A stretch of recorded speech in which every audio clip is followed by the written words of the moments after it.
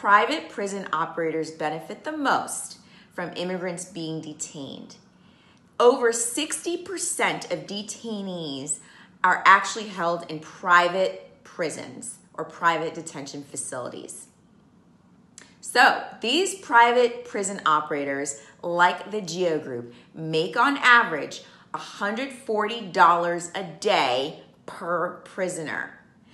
Now we're going to multiply that by 15,000 because that's the number of detainees that are held within private prisons per day. So that turns out to be a lot of money. And guess who's paying for this? You are, the taxpayer. Why does this matter? Well, because there have been a reported number of human rights violations in these detention facilities. And that is exactly where your money is going.